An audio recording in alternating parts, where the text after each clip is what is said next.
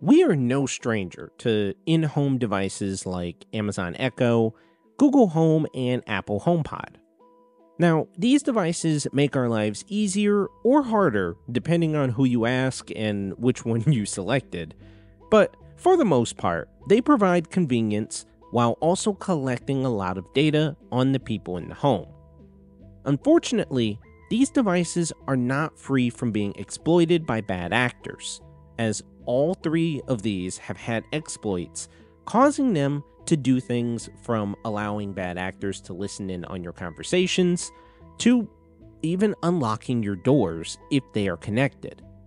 Samsung's Knox Matrix plans to take this security to the next level. This is the Digital Prepper, and today I'm going to be talking about Samsung's Knox Matrix, what it is and how it works, whether or not it's a good thing, and what this could possibly mean for the future of home devices.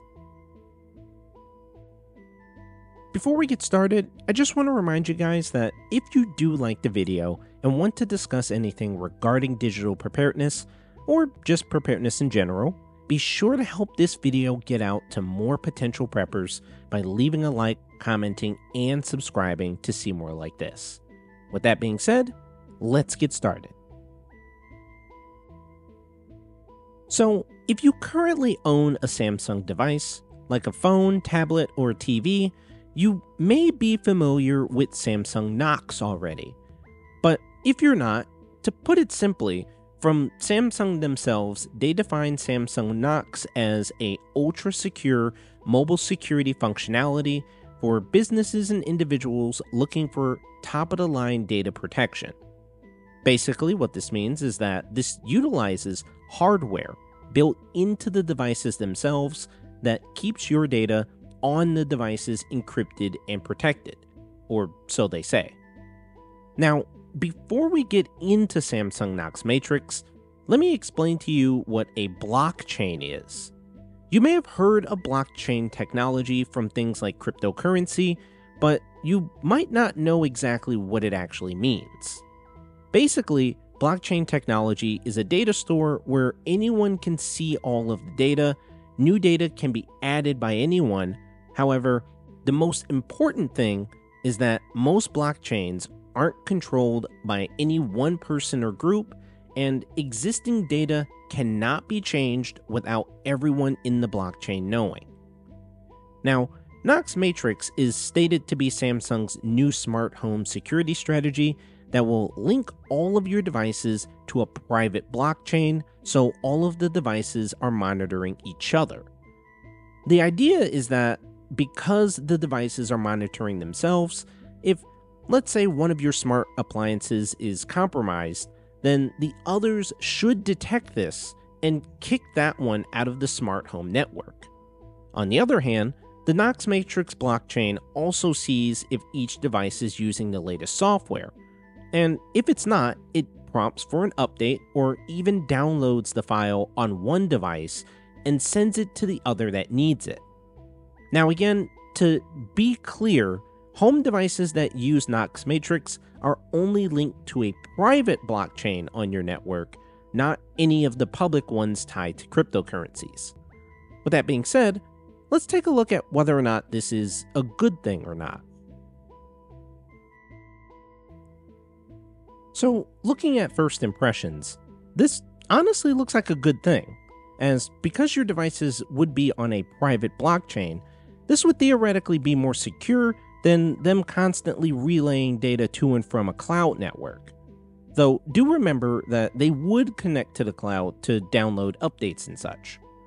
A real-world example that they mention on how this would work is that you might, let's say, have a Samsung smart air purifier, but it hasn't been updated, which means that the software is outdated and is at risk of being attacked.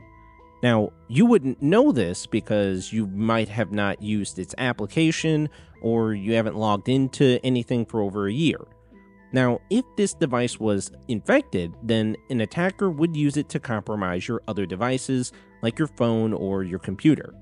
With Knox Matrix, the air purifier would alert other devices in the network that it's outdated and at risk and would need to run a software update so that it can be protected and the rest of your network will be protected as well. Now, to be honest, one of the things that I do question is the fact that we're making so many things smart. I'm not sure if an air purifier or a fan or some of these other home devices really need to be smart.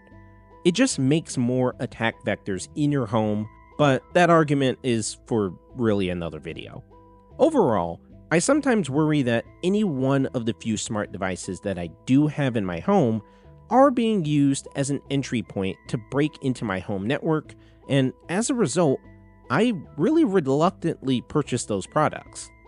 And I do take further measures to isolate them on a separate segment of my network, which can be considered a little bit more advanced than what the normal person would do. Hopefully, Knox Matrix would make the devices stay a step ahead of potential attacks. So, what are the potential issues with Knox Matrix? Well, funny enough, looking through my research, I really couldn't find that many. Leave a comment below if you do have a problem with this type of technology.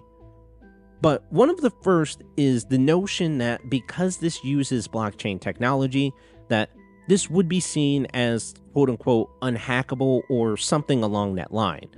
Just like how people used to say that Mac and Linux were immune to viruses.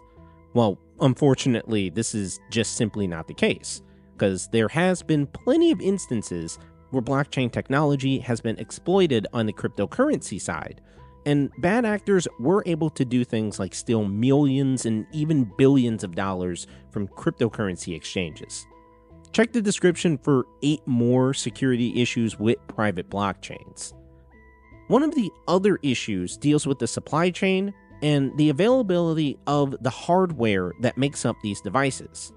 Now, like I mentioned in the beginning, Samsung Knox is a hardware-based security, meaning that there's actual microchips that go into the hardware to make Knox a possibility.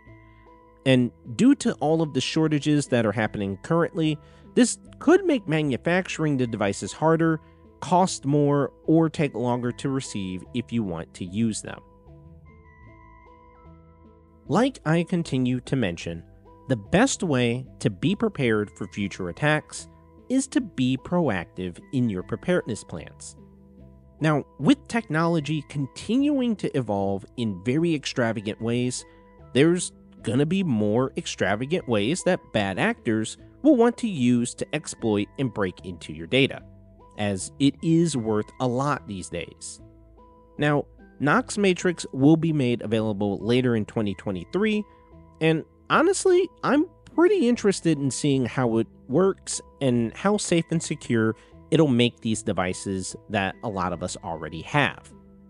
Now, some of you might leave a comment saying, well, Digital, I would never have this in my house. I'm not going to let them steal my data. But the honest truth is that most of you watching this video probably own smartphones, laptops, desktop computers, maybe even a smart TV.